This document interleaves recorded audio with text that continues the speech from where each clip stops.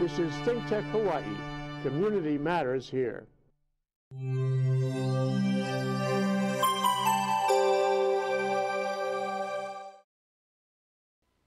Okay, we're back. We're live. I'm Jay Fidell. This is ThinkTech. This is ThinkTech Asia, more specifically at the 2 o'clock block. And Russell Yu has come back from China. He goes back and forth. And he is a Hawaii lawyer practicing in China and teaching at the Beijing Foreign Studies University, otherwise known as the Georgetown of China. Welcome back, Russell. Aloha, Jay. Why do they call it the Georgetown of China? Because it has a lot of similar institutions. It's an international diplomacy school. I'm teaching at the law school, which the mission is to train Chinese lawyers to be global lawyers. They all have to speak a second language, and they double major in English or Spanish. Interesting. Spanish. I guess there's a lot of places in the world that speak Yes, Spanish, the for sure. new economies are all Spanish-speaking, so they're generating a lot of, producing a lot of lawyers. But many of these lawyers, law students, will graduate, take the Chinese bar, then go to U.S. A few years ago, they would study and take the LM degree. Now they're taking actual JD courses, and so they go to U.S. law schools, get a JD, and then sit for the New York bar exam. Yeah. Oh, really? The New York bar exam? Yes. Well, there's some Chinese firms. I mean, actually, Chinese firms in the U.S. You know, what just strikes me as, problematic is that they come here, they take masters, they go everywhere, really, Europe also, and we don't send anybody there. There's no American lawyers doing that in China. Now, you can say that it's the government, that the American system is welcoming, more welcoming, perhaps, than the Chinese, professional system for lawyers. But I don't think that's really the answer to the question. We're not motivated. We don't have the culture in the profession, in the country, to go there like you have and practice and set up shop and learn the language, the customs, the business. That's really too bad. We should be doing exactly the same thing that they're doing. Well, I think that's a really important point, Jay. My observation is that in the United States, we're just too comfortable. Everybody's worrying about the tailgate party, the big game on Saturday, the big university game, the NFL on Monday. Yeah. But I think what's happening in China is that, the internet has changed things. People have access to a knowledge base. They're hungry to learn, to gain knowledge, to up their game, technology. And what I see now is that, there are opportunities for U.S., especially the law students or university students. Actually, President Barack Obama, a few years ago, had reached an agreement with China. So there are generous scholarships that are offered to U.S. students who want to come to a master's program in China. No, they're not. Ah, really? See, that's my point. At our law school, we have a lot of these scholarships, but nobody shows up from the U.S. That's really too bad. And also the top #1 law school in China, Renmin University, Americans are not taking advantage of it. So it's a one-way exchange. I mean, people from China are coming. Would your law school be fun and useful, fun and helpful to an American student? Well, I think it's good because for American students to understand the culture, to understand the thinking, to understand that things are going to change in the next 5, 10, 15 years, only because the Chinese world, the technology, the things they're doing, and what we're going to talk about today, it's going to make an impact in the world.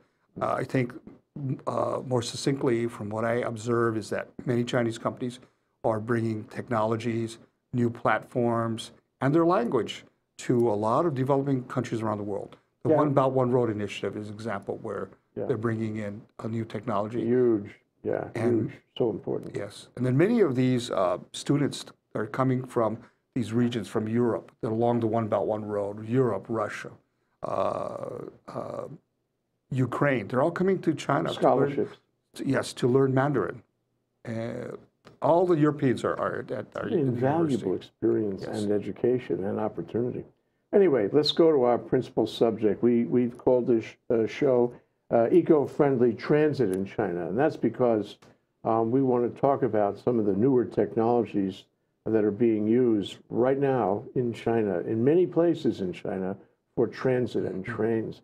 So can you describe what has popped up here in the last year or two?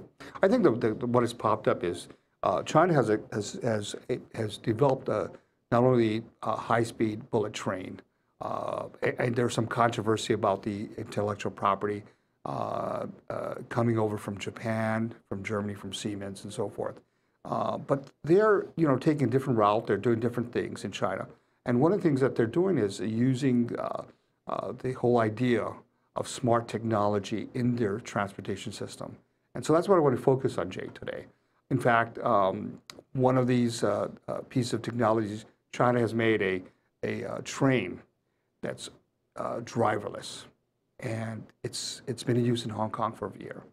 And it is replacing some of Hong Kong's MTR subway trains.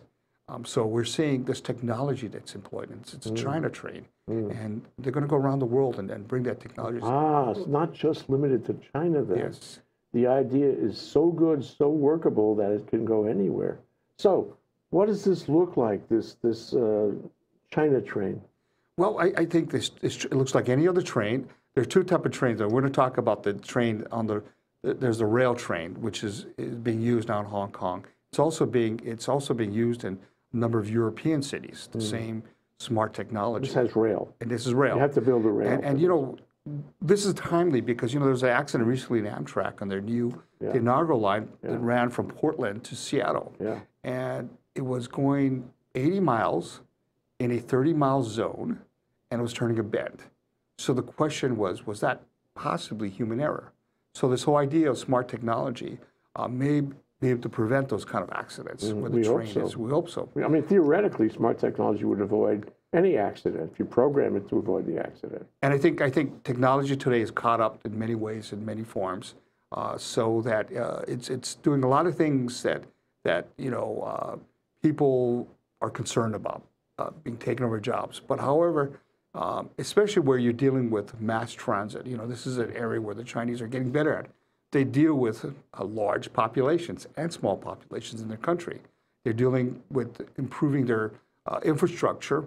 And what they've done is they've looked and seen the infrastructure around the world, and they've seen that, well, we don't want to invest in old platforms. We need to do new technology. We need to think green. We need to be eco-friendly. And this is the new prevailing thought around all over China. It's not only in technology, but the way people do things. You don't see trash on the road anymore. You don't see people smoking a cigarette. There are no cigarette, but people don't smoke anymore. Really? People are concerned. And the last show we talked about was pollution, where they have curbed it down, where they really have ratcheted down, where there's no pollution all this winter. I've been there all this winter. And I look at every day. What an improvement. It was virtually overnight. Virtually overnight. It was terrible 4 or 5 years ago. Now look. Right. Yeah. So that's all because of technology. Latest things you can do with technology. So they've come up with this. First of all, we were talking about the driverless rail train. Okay. That's in a different category from your bullet train. And that's what we're focusing on here today.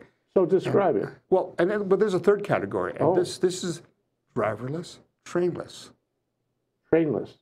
Railless. Okay, so 3 categories. There's the regular rail, high-speed rail, that's already deployed between major cities in China. That was a few years ago, and that's working well, right? It's working well. Okay, and it was not that expensive. It is not that expensive to ride it, yeah? It's not expensive at all, and it's preferable than catching the plane now, because when you catch a plane, you have wait time, security checks, airport. Yeah. It takes a lot of stress out of you. Yeah. This is good for long distances. So yes, long distance now. So that's one category. Second category is rail, but it's smart technology. Smart technology. Yes. Third category is it's no rail and smart technology. Yes. Okay. And that's the newest technology. So I thought it'd be great to introduce it to our audience today. Yeah. A city called Zhuzhou, China, but Zhuzhou, China. They are launching. It's in Hunan. They're launching a new railless train system. It's called ART, Autonomous Rapid Rail Transit. Autonomous Rapid Rail Transit, ARRT. That's right. Okay. And this is interesting because the population of Zhuzhou, China, is about 3.96 million. Small city Small in city. China. Yeah. We got about 1 million here in Honolulu. Okay. Okay. We have technology everywhere. They're reminding us. And so anyway, their new system they're developing, it's going to be, the initial leg is going to be 4 miles for inner city travel. And so you're talking about the same size as if we are taking from Kalihi to downtown. Not much So bigger not much. than Honolulu. So they're doing this system, and they're coming out with this train where it can carry either a train that has 3 cabins, which will carry 300 passengers, or a 5 cabin, which will carry 500 passengers. And it travels up to 50 miles an hour. So it's just right for transit, actually. It's for a small city, for a population where you're not talking 21 million people. Yeah, and we're not talking going 500 miles in a given direction. We're talking about going 3 or 4 miles. And what's amazing is that this is employing the latest smart technology. It doesn't require rails to be installed. It doesn't require overhead. All it requires is a road, and it's designed so that it follows a certain dotted lines, or excuse me, guideway. Yeah, you've shown me a picture of it. I'm very impressed. Imagine it's kind of like a bike path kind of affair. It's macadam, black top on the side of the road. Cars don't go there. You're not supposed to go there, right? And the train, as it were, follows this dotted line, which is in the center, I guess, of this macadam roadway. There are no rails. There are wheels, and the train has wheels. I guess that makes it kind of like a bus. There's no overhead power supply. The train is powered by batteries, which are recharged at appropriate points during the day or week. Okay, and this is the most interesting part. It's autonomous, so it can go by itself. This fabulous kind of bus, autonomous railless bus thing that goes right through the center of the city, and it can go up to 50 miles per hour. That is something. Yes, and it's not like it's not unsafe, because there is also monitors that go back to Central Station where somebody's watching it all the time, watching it and making sure there are cameras on it, so it can make sure that if there's anything that you have to know about. Well, how do they collect the fares? I mean, that'd be an interesting question. They use telephone. What did you call that program? Yes, collect the fares. You can collect the fares. First of all, smart card technology. Smart card, okay. That's out of Hong Kong or out of Japan, no? Well, they had that from Beijing for many years. Okay. The subway system, smart cards. You can use the bus. You can use it on the trains, on the subways. Transit card. A transit card, and you just swipe it, and you put money into the card. And in Beijing, for example, you can actually, on your smartphone, you can load, there's an app for that. And you can just simply, you don't have to go to the train station to put money. You can do it on your smartphone, and then just swipe it over. Or you use your Samsung smartwatch like this one. That's right. Holding it up. There it is. I see it, and I don't see it yet. There, that's smart. You could use this, because I can use this with a credit card machine. It will run the charge on the credit card machine. Right. Whether the clerk knows it or not, I can do that.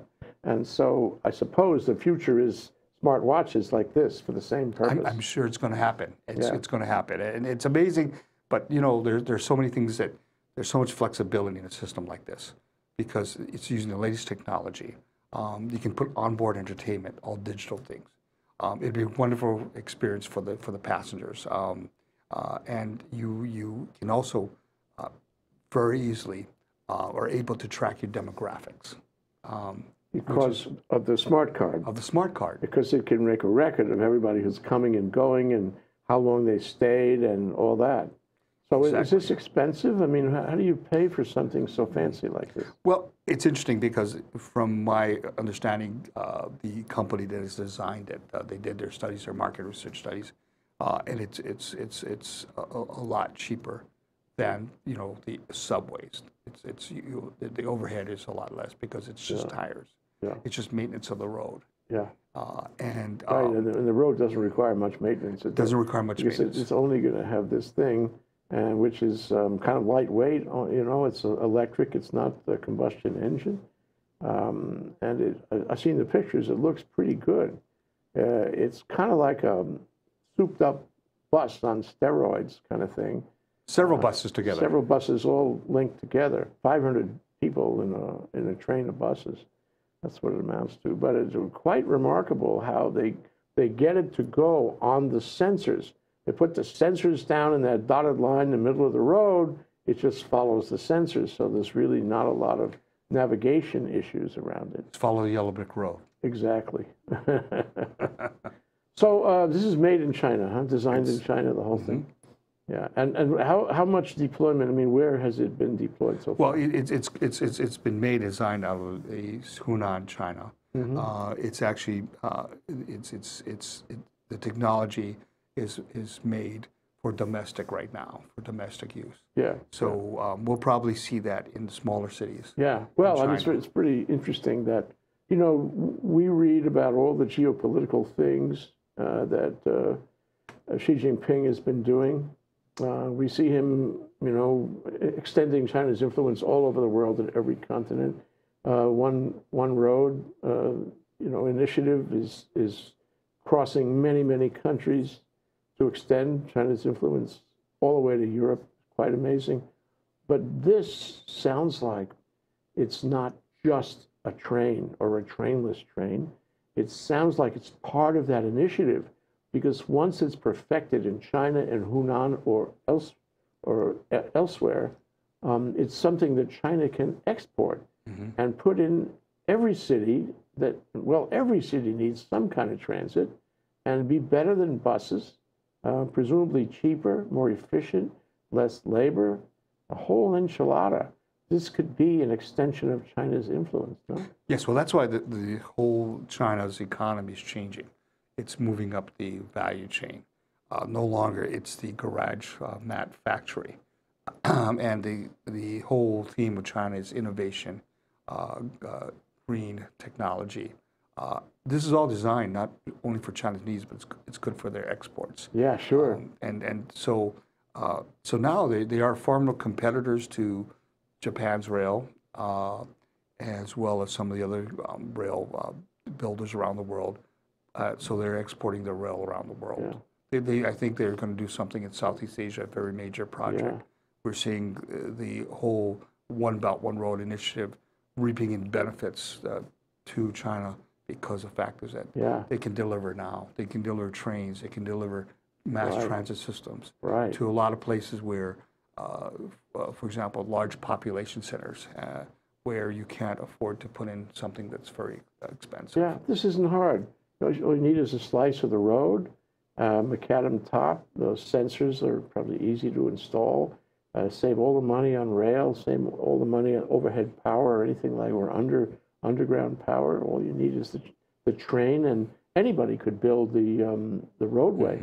So we're going to talk about exactly how interesting this might be to Hawaii, right after we come back from this break.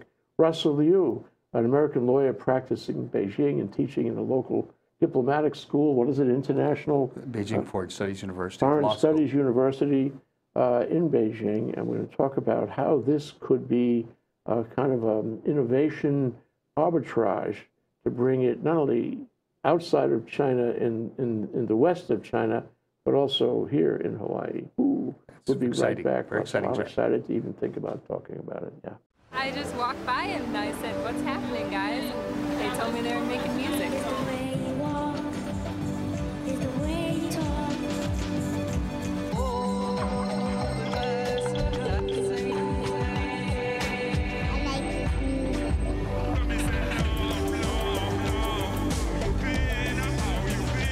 They said I could play, so any chance to play at all. You know, that's my life. I love music. Yeah, I saw it. Living in this crazy world, so caught up in the confusion, nothing is making sense for me and you. Maybe we can find a way. There's got to be solution. How to make a brighter day. What do we do? We've got to give a little love, have a little hope, make this world a little better. Try a little more than ever before.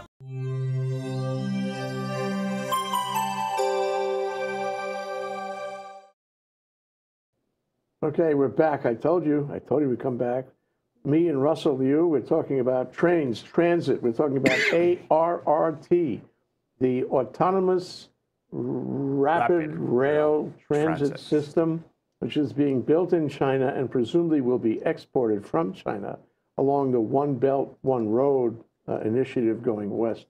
But also, you know, this is something that Hawaii might be interested in, if not just for Honolulu, I mean, where our rail initiative seems to be, you know, stuck on a long-term basis and way too expensive, well, you know, also for the neighbor islands. Yeah. So how do you see that playing out, if possible? Well, first, let me talk about the One Belt, One Road, Jay. Please. You touched a very interesting point. Yeah. You know, the One Belt, One Road, we're talking about the traditional One Belt, One Road, the Marco Polo route that went through northwest China, through the Middle East, through Europe. Mm-hmm. You're talking about the old route that went from China, down from Shanghai, Yiwu, all the way down to Southeast Asia, around India, through Kenya, up through Africa, and to Europe. The third One Belt, One Road, which people haven't identified yet, is the China's movement of their economy towards South America. And that is the new road, the One Belt, One Road that passes through Hawaii. So just think about it. If we're in the middle of that route that goes, we can be very important economically. Well, if that's the reality, we have to recognize it as the reality and maybe somehow find opportunities and advantages in it. You know, we haven't had, aside from a few guys buying high-rise condo apartments for astronomical sums, I'm not sure that we've had a whole lot of China investment here right now in this iteration, such as the kind of investment we had when the Japanese were coming. Well, those are different times, Jay. There was a time when you had land that could be zoned for hotels. Mm-hmm. All these zoned land for hotels are gone. Yeah. Nobody has thought about it, of what you can do. The capacity does not allow for hotels, excuse me, the present capacity doesn't allow for a lot of Chinese travelers to come here. 80-something% is the occupancy rate. So that means very few rooms are left for the Chinese if you want larger numbers to come as a result, I remember Madame Wu, remember her? Yes. She came here on the way to Seattle during the Lingle administration, a big party, you know, and everybody was trying to woo Madame Wu. You know, she was like number 2 or 3 in the government. She was way up there in civic somewhere, I think. And she had a bunch of guys with money bags ready to buy stuff in Hawaii and ultimately in Seattle. Well, she didn't buy anything here. She went to Seattle and bought a lot of airplanes, is what she did. And, you know, they have passed us by in terms of industrial, you know, investment, I think. Mm-hmm. And so maybe it's time for us to look more carefully at them, especially in view of this South American road you're talking about. So what could we do? Showcase technology. With this ARRT? Showcase technology. Yeah, go ahead. I really think that having some successful technology out here in Honolulu that is Chinese-made innovation will bring attract other potential economic opportunities to this place. And I still firmly believe, born and raised and growing up here, that Honolulu can be a very unique Singapore of the United States, if it chooses to be. We have a lot of bright kids here, many kids who are technological savvy, but it's now, how do we bring that here? One of the ways is really when you showcase and you have Chinese technology here, the Chinese will start to take notice. They become much more friendlier. You develop relationships. It's a vehicle of relations, not only just because it's going to fit your transportation needs, but it's you're giving them a place to show the technology. Think about that. When you have a place where you can show the technology, you don't need a convention center where big rig trucks will come up, because we can't do that. When technology is here, and you start to have all kinds of technology here that comes from China, then you become a showcase. You become all of a sudden a magnet for business. And you have a good partner. You negotiate a good partnership relationship with them. It's a win-win-win. Then you also bring American tech companies here, because if the Chinese are here, and you give jobs to local people to innovate the deployment of this equipment and to maintain it, so and here to operate it. So I want to give you a case study, okay, Russell? We can talk about, how to deploy this in Honolulu, but let's wait. Let's talk about how to deploy it in Maui first. Maui has terrific traffic jams. Maui has certain, relative to Maui, high-density population centers that could be connected. How would this work if a deal was made, say, between the county of Maui, just for example, and the Chinese who are operating and developing and exporting and deploying these ARRT trainless trains? I love that idea of what you're starting off here, case study Maui. Yeah. Maui is a place where you don't want to destroy, it's a fragile ecosystem. It's a beautiful environment. Yeah. You don't want to put overhead tracks, trails. And you don't want to spend a lot of money tearing up the roads. You don't want to disturb, I have a real sensitivity, because my heart is in Hawaii, sensitivity to digging up the ground, disturbing, traditional Hawaiian. Maui cares a lot about electric energy. It cares a lot That's about right. transportation. It cares about renewables, driving, creating electric energy, and then driving trains just like this. This would fit within, what do you want to call it, the frontier of Maui's thinking about electrical generation and renewables. And this is great because the work is already done. The major work has been done. Yeah. Because Maui has charted out where the roads are. Yeah. Where you can go, where you're not disturbing the environment. Yeah. So you're not going to build something on top of that. You're going to simply modify it to have smart lanes, these dotted lines through the row, dedicated routes, and you're going to bring clean, electric-powered, trackless. Yeah. You could trains. make charging stations using solar power or wind power, for that And matter. Maui would be great for that, where the sun is shining every day of the year. And you could connect, connect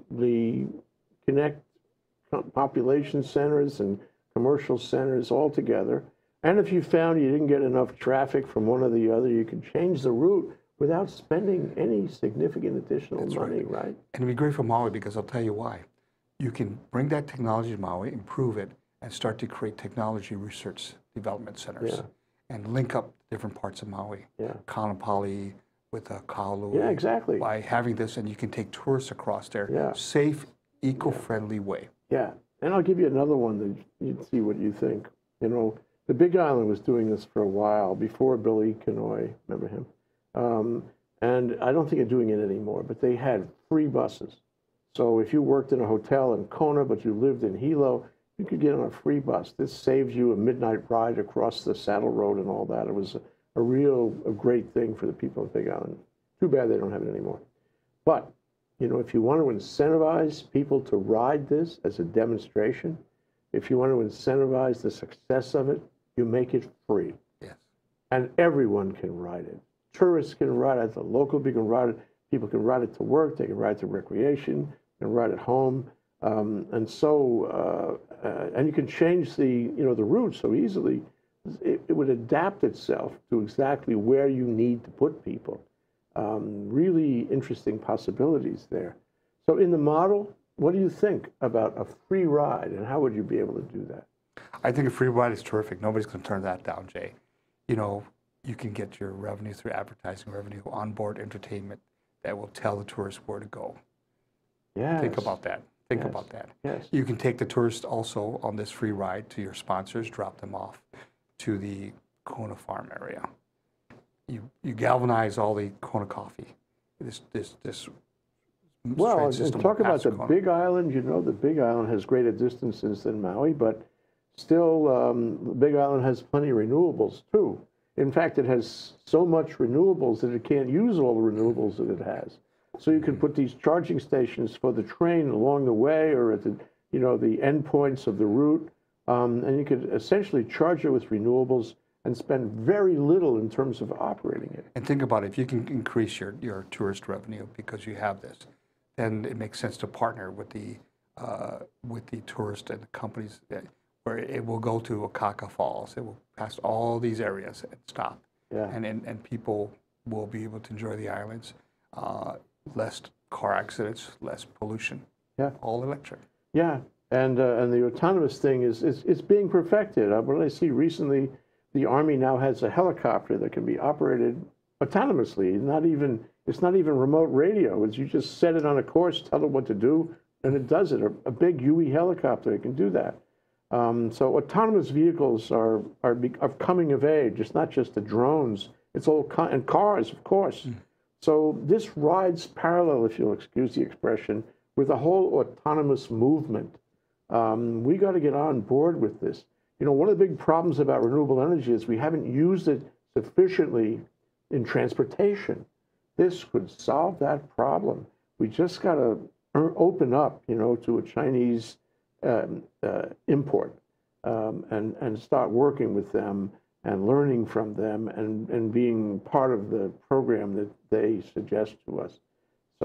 So let's do this, all right? Okay? I'm on board, Jay. Yeah, I'm on okay. board. Yeah. Okay. I think we just need to be open-minded and look at technology. There are lessons to be learned.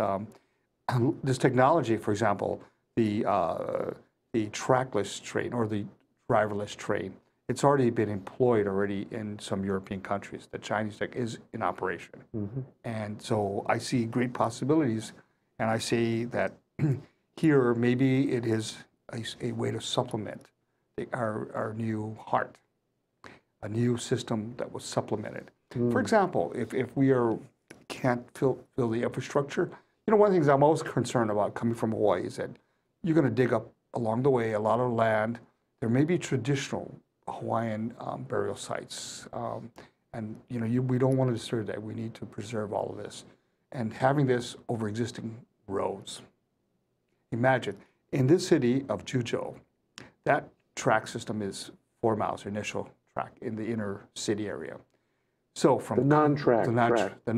the trackless rail system, it is 4 miles. Think about it, from Kalihi to downtown Honolulu, that's 3.2 miles, okay? From downtown Honolulu to Waikiki, that's 2.9 miles. Made to order. It's because think about it. No condemnation, right? No expensive rails or overhead power. It's all renewable right there, and it's largely autonomous.